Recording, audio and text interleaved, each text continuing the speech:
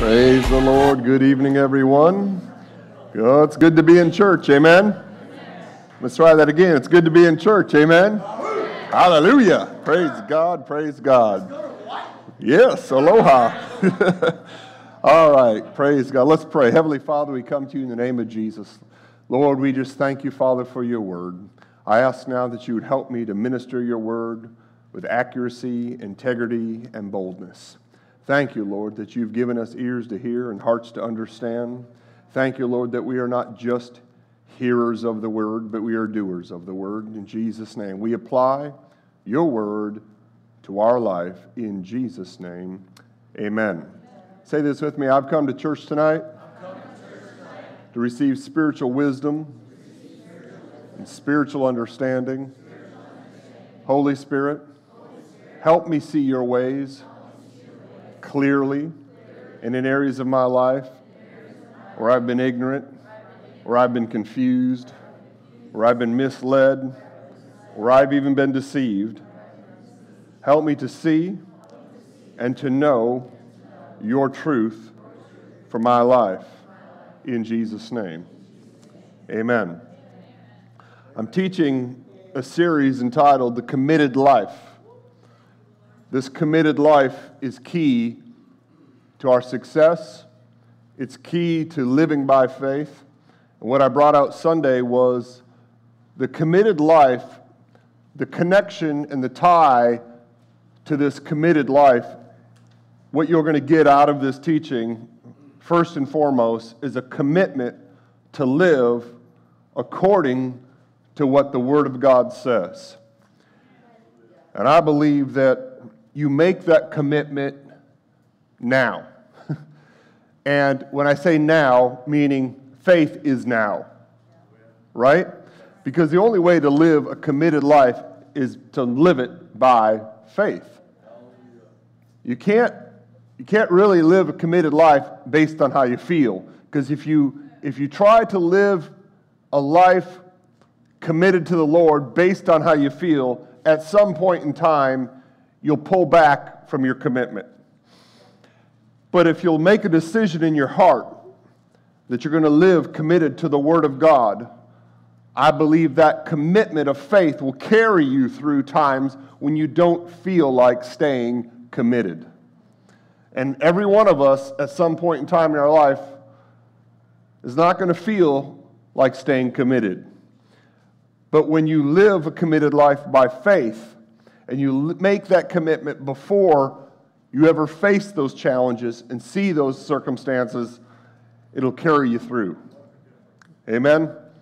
And so there's some things that I've pointed out, and we're going through step by step that really just the Spirit of the Lord gave me a number of weeks ago. First was faith to believe, and we looked at that in the Scriptures. You have to have faith to believe. That's where it begins, right? Faith to believe in the Lord Jesus Christ, faith to believe in salvation, faith to believe that you can be born again, faith to believe that your sins are forgiven, right? And so we looked at some of those things. And then we looked at faith to be a disciple, because the next step after being a believer is being a disciple.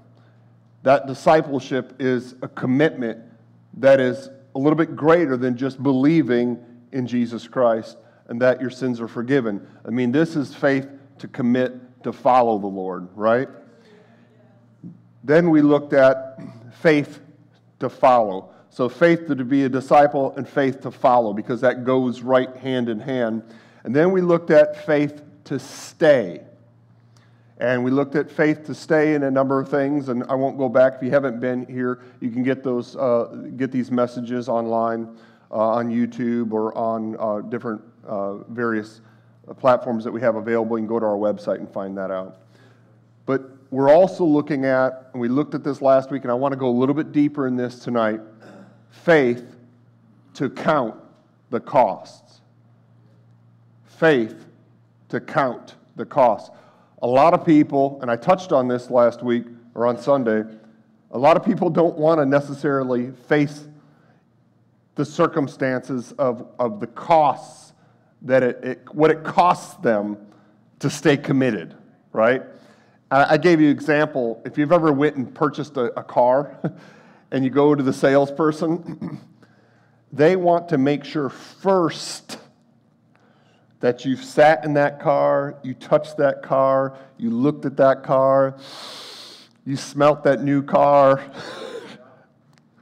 Then they want to take you in the little office and talk about the cost. But first, they want you to get all excited about that new car.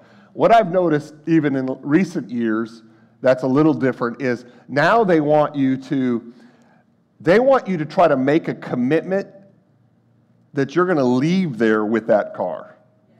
I've even seen them go as far as, we'll let you take that car home tonight. And right from the get-go, I've noticed they'll say, you want to leave here tonight with this car? What are they trying to do? They're trying to verbally get you to commit and emotionally get you to commit before you ever see the interest rate, before you ever see the terms and conditions, before you ever see the dealer's fees and the on and on and on that they want to tack onto it. They're trying to get you to commit from the get-go, right? And we have to, as Christians, we have to count the cost of what it means to be a disciple. We have to count the cost of what it means to stay committed as a Christian to live by faith according to the Word of God. And I believe this really separates people from just being, and I don't mean to be, this isn't meant to be judgmental, but just sort of a, help me, Lord, from just being called a Christian and actually living as Christ-like. You know what I mean? It's kind of like, the best way I know how to describe it, it's like you see people that go to sporting events and they wear jerseys. But they aren't actual players. They're just fans. And they wear the jersey of their professional sports team, maybe their favorite player. But then there's people that are down on the actual field or on the court. They're actually have the ball in their hands. They've committed themselves to discipline, to exercise, to practice. And those are the men and women who are actually the athletes, right? They actually put the ball in the hoop or hit the ball over the fence or whatever the case may be, whatever sport it may be. They're the ones that have decided to be dedicated and committed to the sport. The other people wear the shirt, wear the jerseys. They're not actually the athletes that are committed to it like the others are committed to. And for me, I believe the calling on my life, specifically, I know what it is to teach, because this is what the Spirit of the Lord spoke to me when I was in my early 20s. Start a church and teach my people who they are in Christ Jesus, their covenant rights and privileges through the Word of God, so they can live a victorious Christian life. And so to me, as a pastor, my calling, I believe it's to teach you who you are in Christ Jesus. So you're not just someone who observes what goes on, but you are one who participates with your Christianity, who participates with your faith, who is willing to say in the face of circumstances, I will walk by faith and not by sight. For me and my family, we will serve the Lord. Okay? So I want to kind of set that so you understand kind of the position that I preach from. It's maybe a little different than others, but it's just the calling that I believe that the Spirit of the Lord's put on my life. Okay? So here, let's go to, let's look at something here, because I think this is important and valuable because it's all tying together with the help of the Lord. Go to Matthew chapter 9:35, please. Hallelujah. Because God has called the church, you and I, to be the church that walks in and demonstrates and that is not afraid and not ashamed of the gospel of Jesus Christ, right? And we've been called to the supernatural. Say the supernatural. It always kind of makes me scratch my head when I talk to believers who sort of shy and skirt away from supernatural. Part of, I mean, by virtue of being a Christian, being Christ-like, it only makes sense to me that we believe to get supernatural results in our life. We don't just live as a Christian and then stop right when it comes to our faith and expecting something that is beyond the natural way or the natural path or the natural circumstances. I mean, you know, where somebody's dealing with something physically, we believe for healing in the name of Jesus, right? When someone's dealing with an area of depression or oppression, we believe in the supernatural power of God for that to be broken from their life in the name of Jesus Christ, right? You see, we cannot, I don't believe we cannot, as Christians, just settle for just all the way it is, the way it is. We've got to be willing to stand and believe God to get supernatural results, okay? Beyond natural, normal path and way things happen. So, and I believe we should be demonstrating that as a church. I believe we should be demonstrating the power of God, amen? And this shouldn't just be an option, it should be the standard of what we believe and what we stand for. So Jesus traveled through all the towns and villages in the area, teaching in the synagogues and announcing the good news about the kingdom. Say good news, about the kingdom. Something else you're going to see in this teaching about the kingdom of God. The kingdom of God is the realm of God. The kingdom of God is the reality of God. The kingdom of God is the power of God. The kingdom of God is the government of God. It's the way God works. When we see the kingdom of God, we understand that the kingdom of God is the reality of God. And so Jesus now is preaching this different reality, this good news of the kingdom of God. And he's telling them and teaching them something that they weren't familiar with, that wasn't the normal of what was being taught and preached in the synagogues. And so he does this, and then it says, and he healed every kind of disease and illness. That was supernatural. Would you agree? And you notice that he almost, if you will, set it up. He set it up. He set it up by teaching and preaching in the synagogues about the good news of the kingdom. I guarantee you, what is he teaching? What's good news to the sick? That you don't have to be sick. What's good news to someone who has a disease? That you can be healed of the disease. And so he's teaching this, and then he's demonstrating it. Hallelujah. This is the same gospel of the kingdom that should be taught and preached and demonstrated today in our churches. Amen. And in our own lives, we got to get a hold of this for our own lives and believe this in our own homes, with our own children and our own family. Amen. Hallelujah. Praise God. It's important it's preached. It's important that it is talked about. This is important that it's revealed in the Word, right? That you see it in the Scriptures in your own Bible. We put it up here, but I encourage you, get a Bible, bring a Bible, underline it, highlight it, you know. Get different colored highlighters, you know. That's kind of what I do. And now the Bible apps, you can do this. You can highlight with Bible apps. I do certain things like if it's something to do with finances or increase, I highlight it with green because of money, okay? Increase.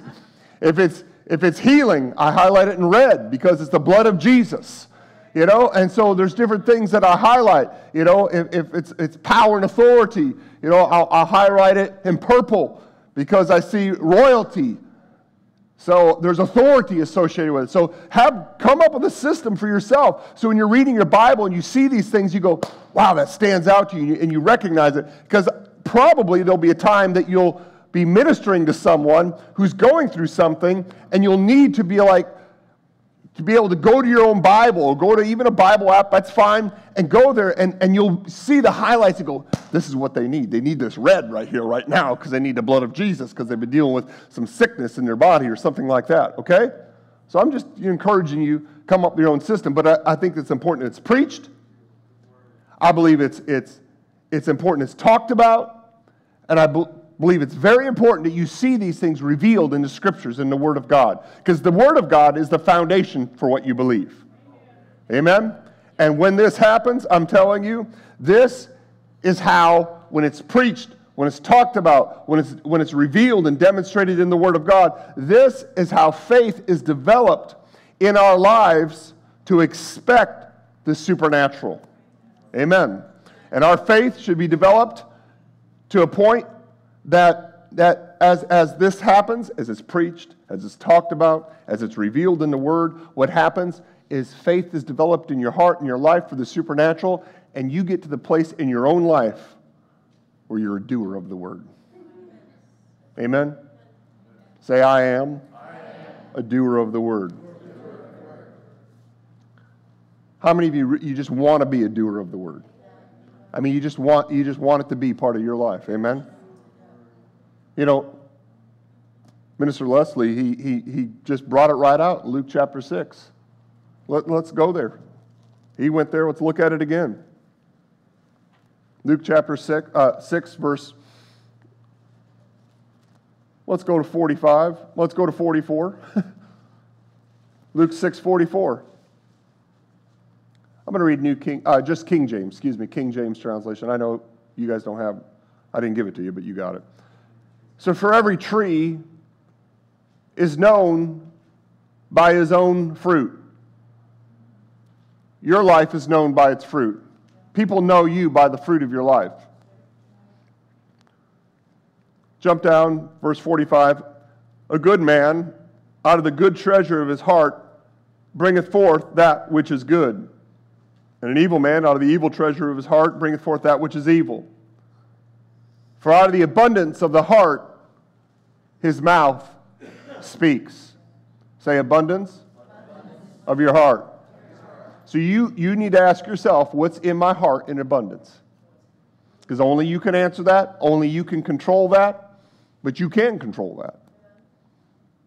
If all you put in your own heart, you know, the Bible tells us in Proverbs that we're to guard our heart with all, what? Diligence. For out of it flows the issues of life, right? Out of the abundance of your heart, your mouth speaks. You can control what's in your heart in abundance. You know, I think this really changed my life when I began to realize this. I was in my early 20s, and I began to just get a revelation of this. And I began to see how our spirits were designed and created by God to function. This was such a big deal to me. When you put the Word of God in abundance in your heart, the result of it is faith.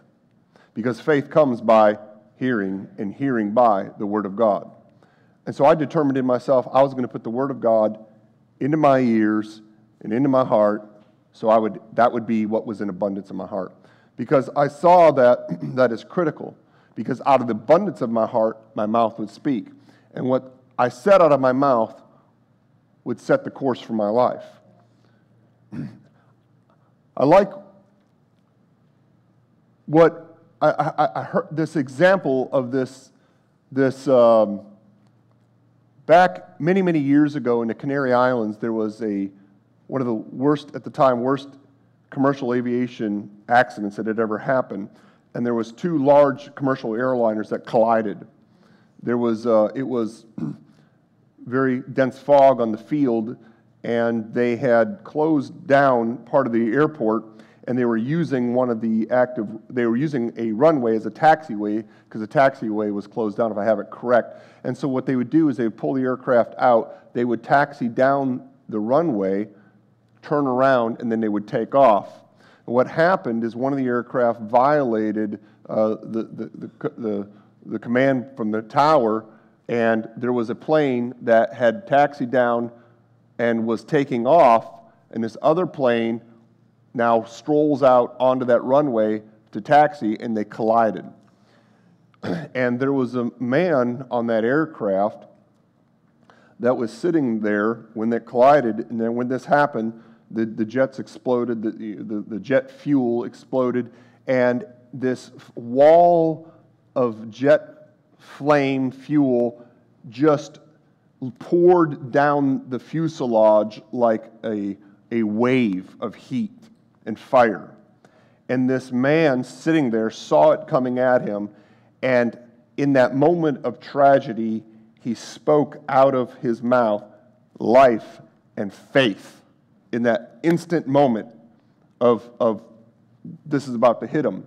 The man sitting next to him was a Christian man, businessman. They were both Christian businessmen, but this guy screamed obscenities because he was fearful, okay? And he yelled out something of faith out of his mouth, and he looked at this man, and this man's flesh melted off of him in front of his eyes.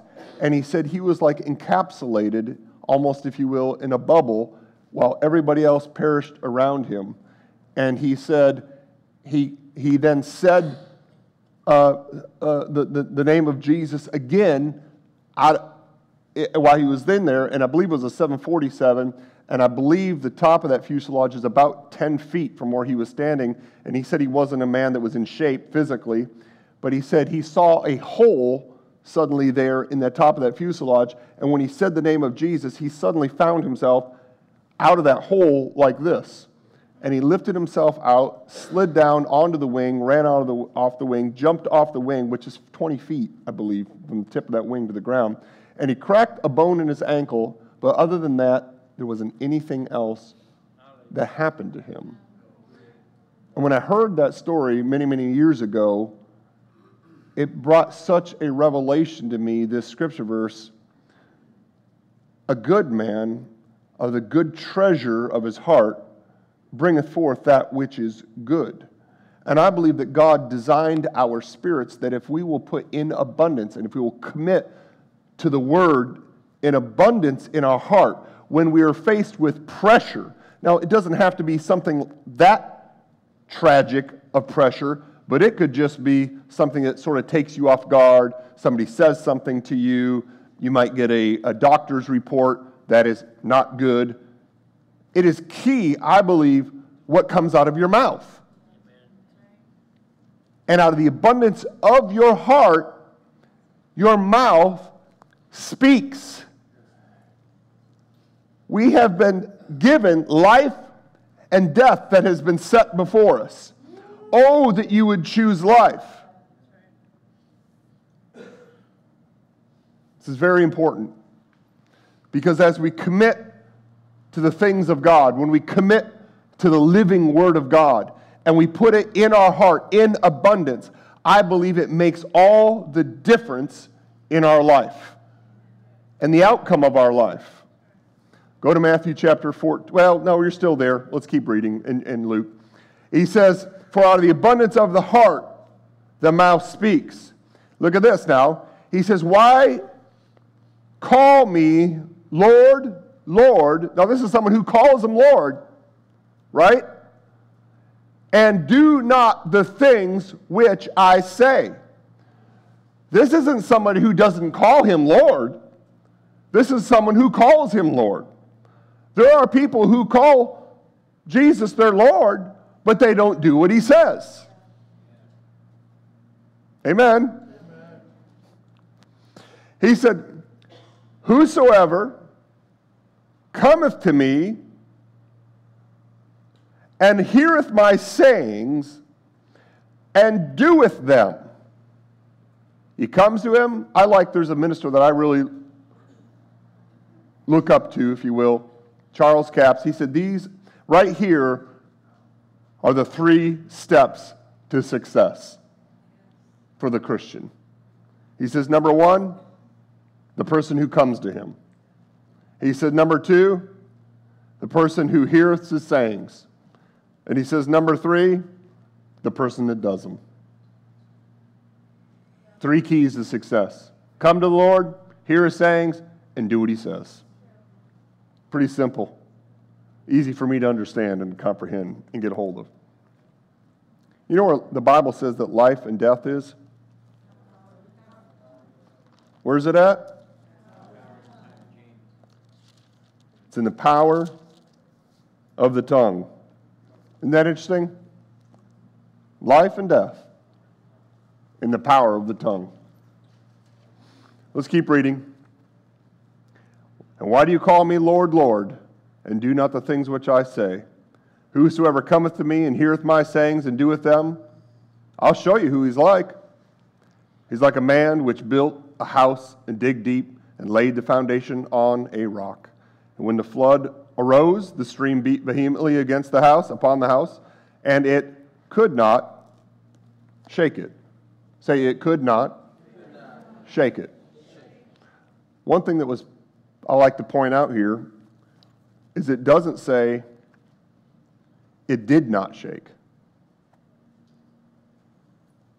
It says it could not shake. Meaning it wasn't even possible for it to shake because it was already founded on the rock. It wasn't like, well, this time it didn't shake. No, it could not shake. See, that's like, oh, you're splitting hairs. You're kind of getting a little caught up on the semantics of this. No, you need to know that when you put your life on the rock, you come to Him, you hear His sayings, and you do it, you cannot be shaken. Say, I build my life on the rock. I come to the Word, I hear the Word, and I do what the Word says. My life cannot, will not be shaken. But he that heareth and doth not. He that heareth and does not. So listen, this person, this second thing here, this second person that he's talking about in verse 49, did step one. He obviously came to him because he heard the sayings, right? The only thing the second person missed in this equation is doing it. That's it. It says, he that heareth and doeth not is like a man without a foundation. What did we talk about last week? I said, there are things that you learn from doing. Remember I told you, I gave you the example of the person, I said, how many of you would want to jump in an airplane with somebody who said, I went and took my pilot's license? Meaning, I went and got the book, studied the book, took the test, passed the test, and I got them all right. And you said, well, have you ever flown an airplane? And he said, well, no, I've never even sat in an airplane, but I took the test. Did I remind you I got all the answers right? You say, yeah, but have you ever flown an airplane? Well, no, but I took the test. See, there are things that you learn from doing. And that's key. You come to Him, you hear what He says, and then you do it. You act on it. You apply it in your life. Say, apply it to my life. It is so important that you apply this to your life. Don't just come here, sit, listen, and leave and don't apply it. And then talk and get afraid and worried and talk doubt and unbelief and my family and this person and that person. Oh, wow, this is happening to me. Seems like one thing after another. No! You're missing the very foundation that will hold you firm during those times. You in the midst of it, you say, thank you, Lord, that you're my help. Thank you, Lord, that you're my refuge. Thank you, Lord, that no weapon formed against me will prosper. Every tongue that rises against me will be condemned and proven in the wrong. What are you doing? You're being a doer of the word. You're being a doer of the word. This is so important to be a doer of the word. Amen. All right, go to Matthew 14:14. Hallelujah. Hallelujah. Expect more than enough. I'm going to keep reminding you of that this year.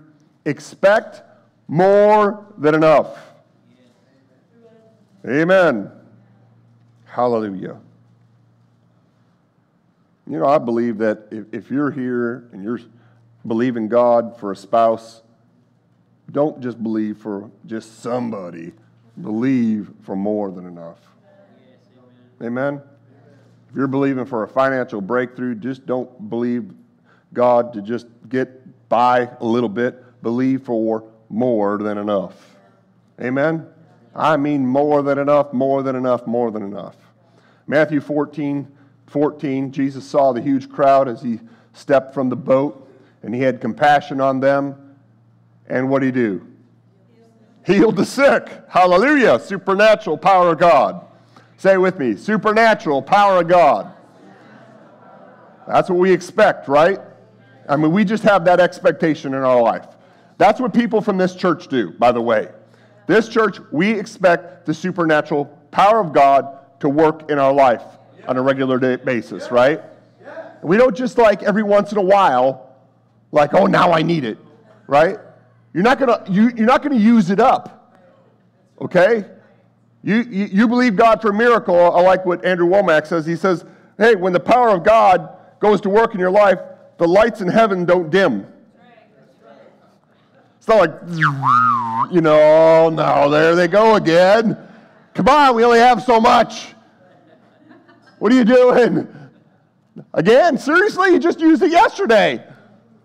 No, every day we have an expectation for the supernatural power of God to work in our life. Amen. I mean, some of you need it to wake up. Some of you need it to sleep. Well, the supernatural power of God is here to do both. Hallelujah. Jesus saw the huge crowd. He healed the sick. That evening, the disciples came to him and said, this is a remote place and it's already getting late. Send the crowds away so they can go to the villages and buy food for themselves. But Jesus said, that isn't necessary. He said, that isn't necessary. Now listen, he didn't say that isn't necessary because I'm here. He said, that isn't necessary because, oh, by the way, I brought a bunch of food and it's in the boat if you want to go get it. You probably missed it. It was under those burlap sacks. It's not what he said. He said, that isn't necessary, right? What did he say next? You feed them. Can you imagine if you were standing there and he said, that's not necessary, you feed them. Right? As a pastor, people in churches have needs, right? What if I said, hey, I know somebody who's going through something, you take care of their need. And sister so-and-so, they're going through something, hey, you over there, you take care of their need. You know what a lot of people's attitude, I'm not saying it's your attitude here, but it could be. Just let the pastor take care of it all. Just let them do all the ministering, all the helping, all this, all that. No, I think we should come to church with an expectation that if I see a need in somebody's life, I'm looking to be a blessing.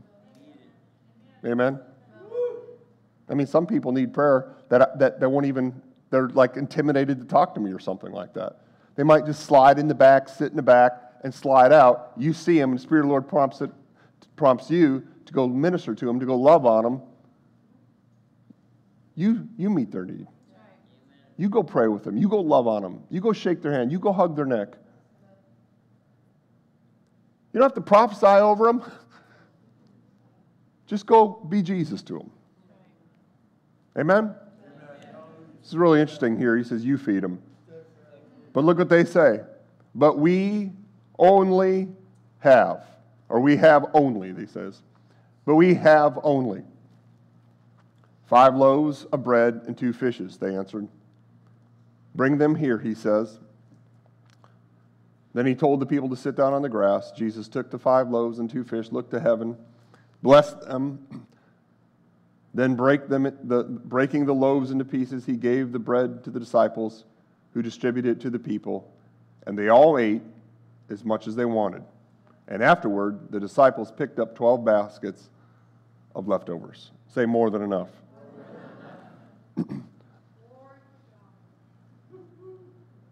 You feed them. People that are committed to follow Jesus, I mean committed, there's a different expectation on our life. There's a different commitment on our life. It's called faith to be a disciple. Faith to be a disciple means that we're willing to do what needs to be done to get the job done. See, someone who's committed to this, we have a revelation and a reality that God's Word is our source and supply. God's Word. See, this commitment to the Word brings a revelation that God's Word is our source and is our supply. This revelation has changed my life. Jeff, how many times have you and I been here at this church? Somebody's come in here with a need, and we get to start talking to them. We just like that. I can tell we kind of like that because we now have an opportunity to direct them to the answer to the question they have. And you know what we're constantly saying to them in such a cool way as the Lord directs us? The Word of God is your answer. The Word of God is your answer. The Word of God is your answer. The Word of God is your answer. And I know they sit there and they blink their eyes and they look at us like we're not getting it. Like, no, I have a real need here, okay? And we're sitting there with two big smiles going, hey, we've had tons of needs in our life, and the Word of God has been our answer, and the Word of God has been our answer, and the Word of God has been our answer, and that is our source, and that is our supply, and He still is, and the Word of God still is the source and the supply of all of our need. He still is supplying day in and day out. The Word of God is still our source and our supply. See, as you grow in your commitment, that becomes a greater revelation to you. And what happens is now the Lord begins to stretch you, and He begins to put bigger things on your plate. And you'll get to a point in just a few years, you'll look back at where you were at, and you'll almost laugh at the struggles that you had, because you'll go, I remember when we were struggling to make the car payment. And now our cars are paid for, and now we're actually buying a car for somebody else. I'm telling you, this is the path that the revelation that He is your source and your supply, that He will meet all your need according to His riches and glory by Christ Jesus. I'm telling you, that's what this commitment to this Word in your heart does. And I'm telling you, when you put it in abundance in your heart, man, I remember I was at a place of need, and I got a hold of this revelation, and I thought, you know what? I don't care what the cost is, I'm going to commit to the Word. And we had two businesses we were running at the time, and mostly just my wife and I running them. We had some employees, but we were doing that. We had the ministry as well, which was a full-time thing in itself, and we were just going. And I found myself slacking on the Word for myself. And I thought, nope, this isn't right. And I committed to stay up no matter how late it took me. I was to stay up until I felt like I was satisfied. And sometimes it was 1 a.m, and often it was 3 a.m. I committed to the Word because I saw in the Word that the Word was my source and my supply. Not the businesses, not my work, not anything else. I didn't care what it cost me. I had this mentality that I'm not going to die from a lack of sleep, but I might die from a lack of Word. I mean, it's just kind of for me. I'm not telling you have to do this, but I'm just telling you that's where I was at. And we saw more increase in that year. I did that for about a year straight. I saw more increase in my life than I had seen in probably all my years combined. And I'm telling you, there's something about that commitment to the Word. The Word works. And in what happens when you do that, the Word of God gets in abundance in your heart. When the Word of God gets in abundance in your heart, your mouth talks, and you begin to find yourself talking nothing but faith and life and hope and victory. And I'm telling you, it just comes out one day after another day after another day, and you see a circumstance, but the Word of God is so big in your heart, all you do is speak faith out of it. And then everybody around you thinks you're cuckoo because they don't, they're like, what is this guy? All he is speaking the Word and faith. Come on, where's reality? And your whole perception has changed because now you're speaking from faith. Anybody ever experienced anything similar to this at all? I'm telling you, it's the best way to live. And if you've experienced it, and some of you, and I've done it, gotten away from it, and then I get back to it. So don't get down on yourself if you know it, you got away from it, just get right back to it. And I'm not sitting here advocating you have to stay up till 3 in the morning. I'm just telling you it's what I did, okay? What I am saying is put a priority on it. Put a priority on it. Clearly says in Matthew chapter 6, go to Matthew chapter 6.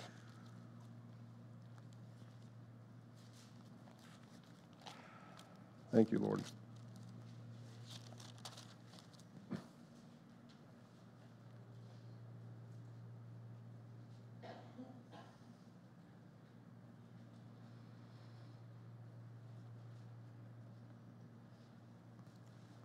Let's look at verse 19. He says, lay not up for yourselves treasures upon earth where moth and rust does corrupt and where thieves break through and steal. But lay up, now think about that, lay up for yourselves. Say that with me. Lay up for yourselves. So there's something that you can do to lay up for yourself. Think about that. I can do something that's going to lay up for myself treasures in heaven, where neither moth nor rust does corrupt, and where thieves do not break through nor steal. I pray that you get a revelation on that. I think of this verse right here, on such a regular basis. You ever work hard for something, spend good money on something, only to see it start to rust or moth or it just seems like, what in the world? Spent good money on that and it's already falling apart. Every time I see something falling apart, I think of this verse. Well, it's where the Bible says it's where moth and rust does corrupt and thieves break through and steal. My treasure's not in that. For where your treasure is, there will your heart be also. The light of the body is the eye. If therefore thy eye be single, thy whole body shall be full of light. But if thine eye be evil, thy whole body shall be full of darkness. If therefore the light that is in thee be darkness, how great is that darkness? No man can serve two masters, for either he'll hate the one and love the other, or also hold the one and despise the other. You cannot serve God and mammon. Therefore I say unto you, take no thought for your life, what you shall eat, or what you shall drink, nor yet for your body, what you shall put on. Is not the life more than meat, and the body more than raiment? Behold the fowls of the air, for they neither sow, they sow not, neither do they reap, nor gather into barns, yet your heavenly Father feedeth them. Are ye not much better than they? Go ahead and answer it. Yeah, your life is more than a bird, worth more than a bird. Even if you're a bird lover, your life is still more than a bird. Which of you by taking thought, it's the second time he's talking about your thoughts, okay? Which of you by taking thought can add 1 cubit unto his stature? And why take ye thought, third time he talks about our thought life, for raiment. Consider the lilies of the field, how they grow. They toil not, neither do they spin. And yet I say unto you that even Solomon in all his glory was not arrayed like one of these. Wherefore, if God so clothe the grass of the field, which today is and tomorrow is cast in the oven, shall he not much more clothe you, O ye of little faith? Therefore take no thought, saying, oh, there's the fourth time. See the thoughts? See the thoughts? You don't always talk it the first time it comes, but the thought keeps coming. I don't know if we're going to be able to make it. Thought comes again. I don't know if we're going to have enough. Thought comes again. I think we're going to be short. If you don't do something about those thoughts, you're going to find yourself talking about what you're thinking about. Therefore, take no thought, saying. Right? What shall we eat? Or what shall we drink? Or wherewithal shall we be clothed? Look at this. For after all these things do the Gentiles seek. For your heavenly Father knows that you have need of all these things. Here it is, verse 33. But seek ye first the kingdom of God and His righteousness, His way of doing and being right. And all these things shall be added unto you. One more time, just in case you didn't get it the first 4 times. Take, therefore, no thought for tomorrow. 5 times we are instructed of what to do with our thoughts. You see, Jesus said to those disciples, those Jews which believed on Him, remember, if you continue in my word, you'll be my disciples indeed, and you shall know the truth, and the truth shall make you free. Those who continue in the word. Remember, remain in the word, abide in the word. All those things are key to what you're doing. In James chapter 1, verse 22, we looked at this. He says, but don't just listen to God's word. You must do what it says. Say it again, doer of the word. He says in verse 24, you see yourself, you walk away, and forget what you look like. Now listen, I think this is an example of people go to church, they hear it, and they walk out, and they forget what they heard because they don't do it. We are doers of the word. Listen, even for my own self, and there's stuff going on. You know, there's always stuff going on, right? When we live in this world, there's darkness in this world, right? But I have to remind myself, you're not just a hearer of the word, you're a doer of the word, Aaron. I literally talk to myself like that because there's stuff that goes on. I go, no, you're not just a hearer, you're a doer. And I'll just say it out loud and remind yourself, go ahead. I mean, you can do that. It's okay to do that, I think. I mean, people talk themselves, you know, oh, you're such an idiot. You're so stupid. They say that about themselves. Don't say that about yourself ever again. Don't talk like that to yourself. Say, I'm a doer of the word. Amen? Now, let me keep going here, because I want to get to something here, and Lord just took us in different directions, and I like it, all right? Go with me to Luke chapter 14, verse 25.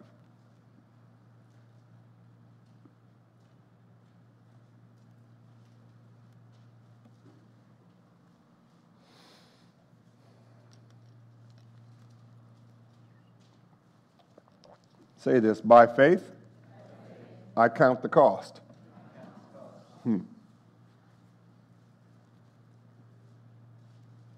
There is a cost to staying committed to the Word. And we have to count the cost of our commitment. But we do it by faith.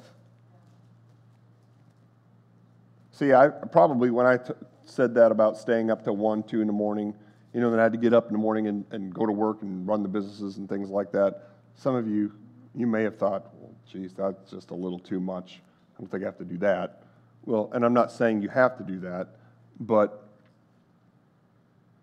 you do have to count the cost. You have to stay committed.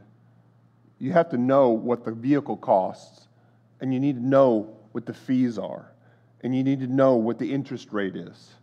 You don't want to be paying as much in interest as it is for the whole price of the car. Count the cost. Know what you're getting into. I mean, if you don't ask, they might not even tell you what the interest rate is. A large crowd was, Luke 14:25, a large crowd was following Jesus. He turned around and said to them, if you want to be my disciples, you must, disciples. That's committed ones, remember? Say committed ones. Right? Remember he said to the Jews that believed on him, if you continue in my word, then you'll be my disciples indeed, right? So this discipleship is someone who's committed, someone who's a learner, and someone who's a follower of Jesus. So if you want to be my disciples, you must, by comparison, hate everyone else. This is pretty strong talk. Like, hate what? I thought we should love everyone. Yeah, stay with it. By comparison, hate everyone else. Your father, your mother, your wife, your children, your brothers, your sisters. Yes, even your own life. Otherwise, you cannot be my disciple. Woo! And if you do not carry your own cross and follow me, you cannot be my disciple. Committed one. But don't begin until you count the cost. You see that? But don't begin until you count the cost. Say, count the cost. For who would begin construction of a building without first calculating the cost to see if there would be enough money to finish it? Otherwise, you might complete only the foundation before running out of money, and then everyone would laugh at you. See, I read this, and as I was studying this, I thought, there are people, worldly people, who are laughing at Christians. Because the Christians have never counted the cost. And they haven't counted the cost by faith and saying, I'm going to stick with what the Word of God says. They saw them talk a little bit of faith over here, and then they said it in front of their friends, and then behind closed doors, all they were doing is talking out, doubt and unbelief, and overwhelmed. I can't believe it. They're crying, and they're doing this, that, and the other. And their friends saw them speaking faith and trying to be all excited about it, but they didn't count the cost. Say, count the cost. I know this is good. It's like, I like this. This is good. Because God wants to see it completed in your life. He wants to see every work completed in your life. How you see things completed is you come to Him, you hear His sayings, and you're a doer. You're a doer. He says, otherwise you might complete only the foundation, you run out of money, and everyone would laugh at you. They would say, there's the person who started that building and couldn't afford to finish it. He said, or what king would go to war against another king without first sitting down with his counselors to discuss whether his army of 10,000 could defeat the 20,000 soldiers marching against him? And if he can't, he will send a delegation to discuss the terms of peace while the enemy is still far away. So you cannot become my disciple without giving up everything you own. Hallelujah. I know this isn't the most exciting thing. I'll give up everything I own. Listen. You remember the rich young ruler that came to him and said, Master, what might I do to inherit eternal life? And he told him, he told him about the commandments. He said, all these I've done from my youth. He says, there's one thing you lack. Sell all that you have, give to the poor, take up your cross and follow me. Right?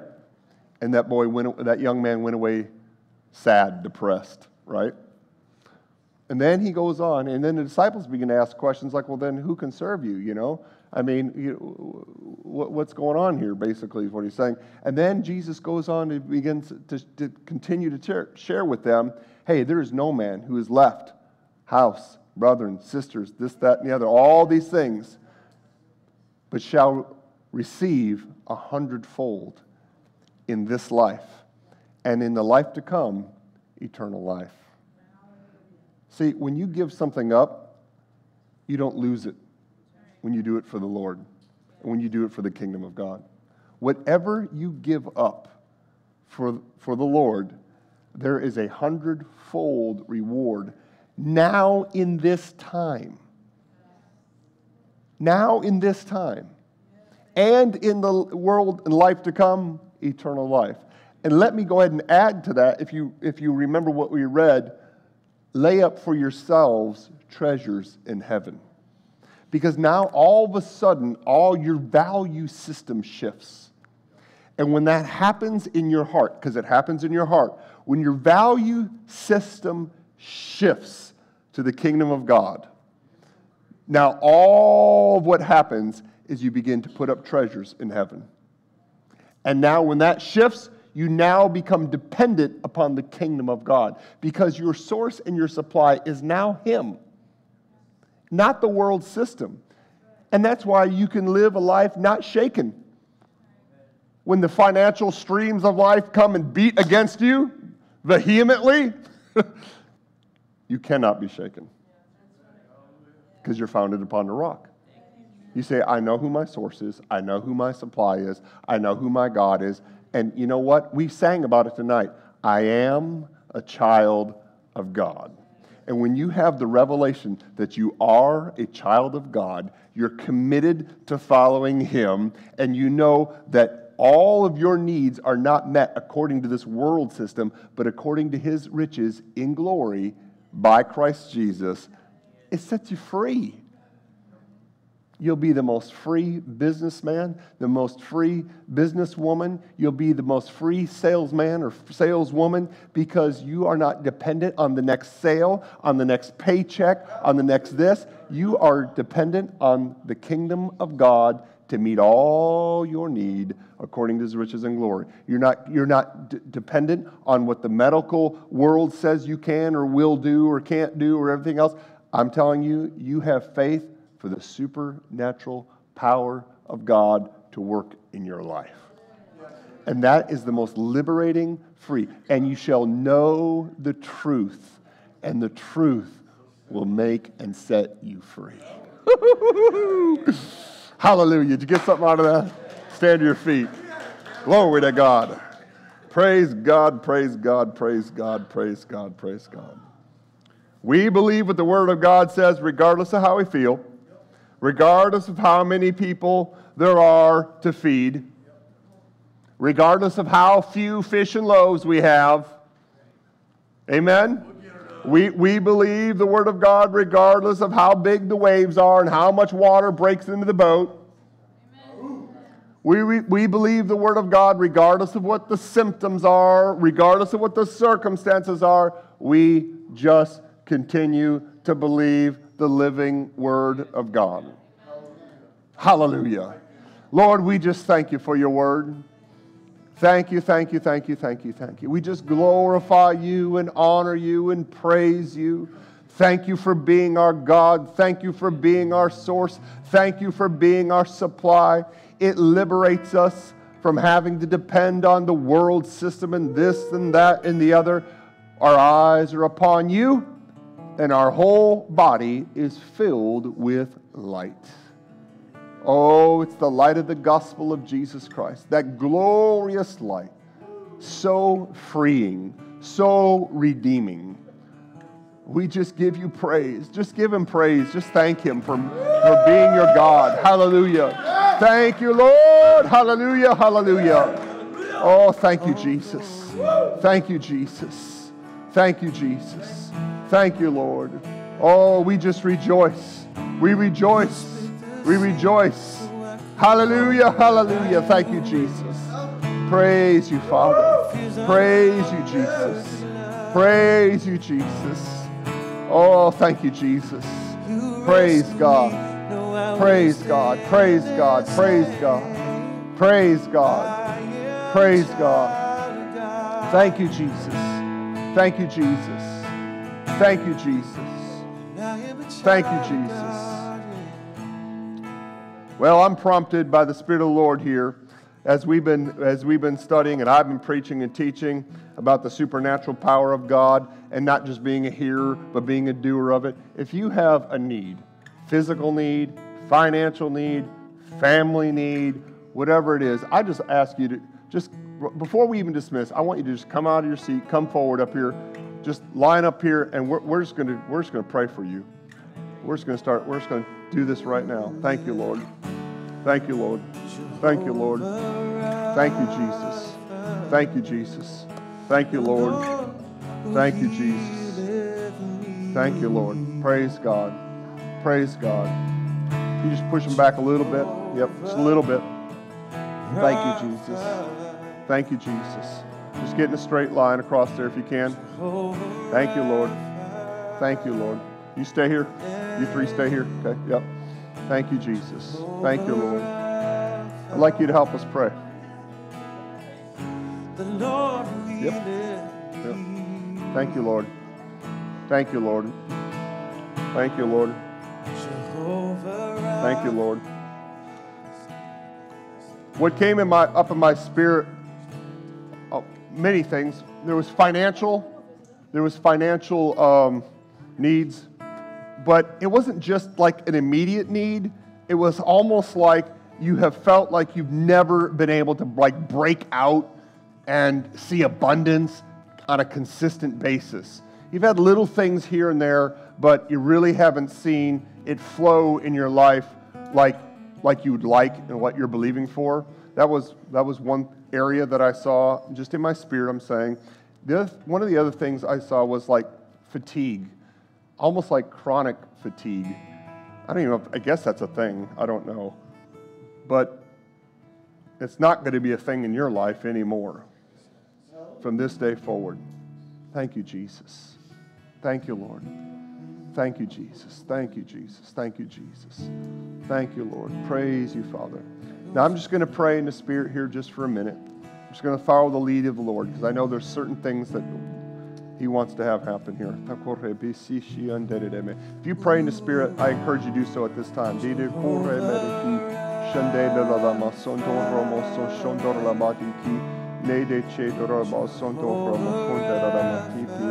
Deshe de kiando ramoso control la masandara mahiki ne kenchadara masandara la makora moko santara la wasi deshe de kosandara mo shandara la masiti DDTC and de chede la masi ishi under the moko sondara la mati dishi under the bakondar la masi fi under the mechede la maka toro do koso tor la makia de chede la masi.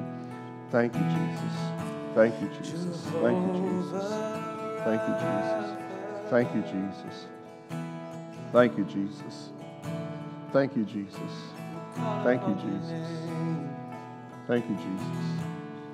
Thank you, Jesus. Thank you, Jesus. Thank you, Lord.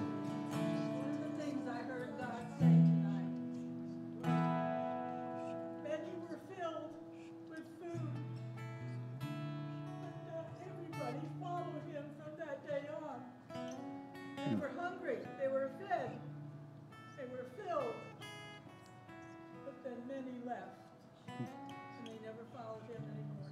Okay. And that's what he's telling us tonight. Don't give up. Amen. Just because you get filled once doesn't mean it doesn't happen again, because it will happen again. Oh, that's good. Come back to him. Amen. Praise God. Thank you, Jesus. Thank you, Jesus. Praise you, Father. Thank you, Lord. Thank you, Jesus. Thank you,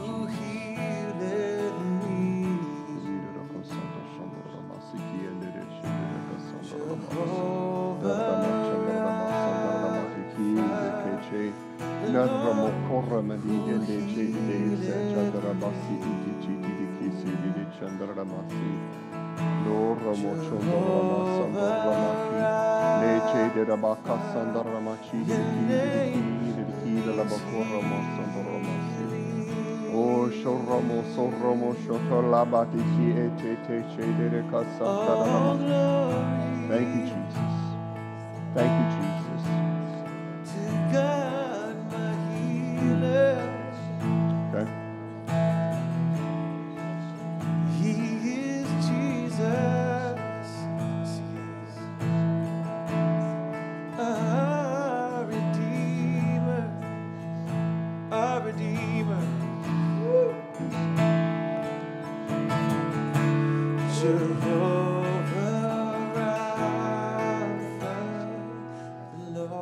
Lord's having me do something I've never done before. If you're up here and you have, if there's a financial need, if it's financial related, I'd like you just to put your hand up and hold it up. If you're up here for a financial reason, okay? Jake and Jeff, you didn't know I was going to do this, but I want you two to pray for the people that have a financial need. Keep your hand up.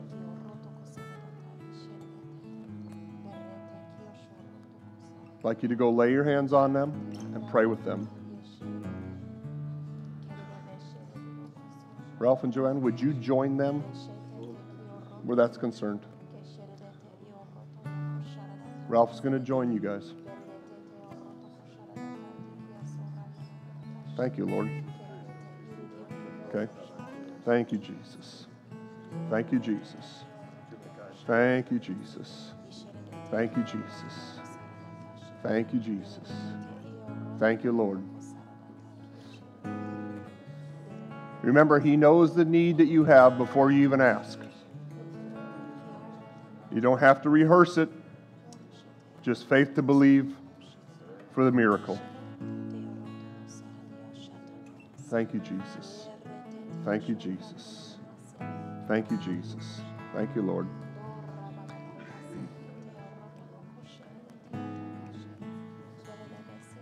Nick, would you help me up here, please? If your hand is up and it's financial, I'd like you to come over here to this side. Just walk from here and come over here. If all others, come over on this side, please. Okay, so financial here, all others over here. Thank you. Thank you, Lord. Praise you, Jesus. You sing lightly. Yep. Thank you, Jesus. Okay, make room over here. Nick, help usher these people and kind of get them lined up there. Yep. Thank you, Jesus. Thank you, Jesus.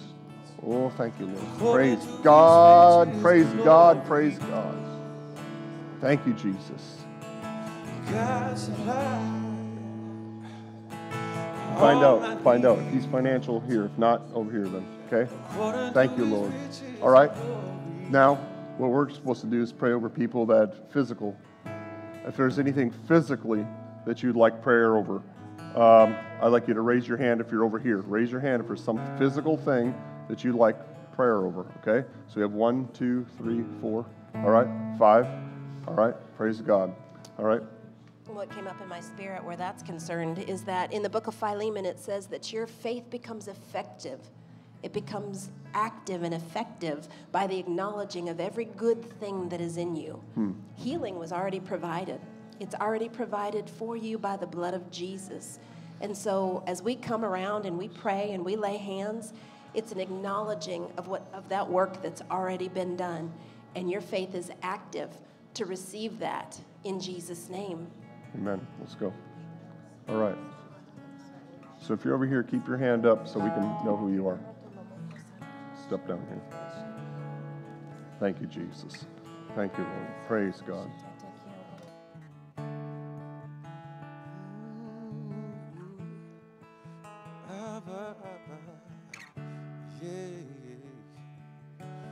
Ooh, Jesus, Jesus.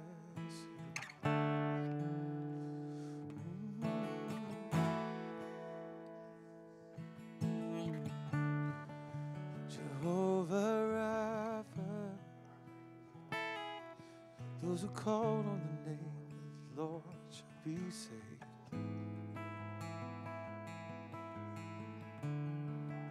Jehovah Rapha,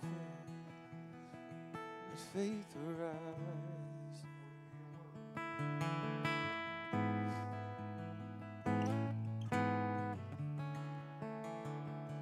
Jehovah Rapha, who the Lord who healed me in my house. Glory to Jesus. Jehovah Rapha,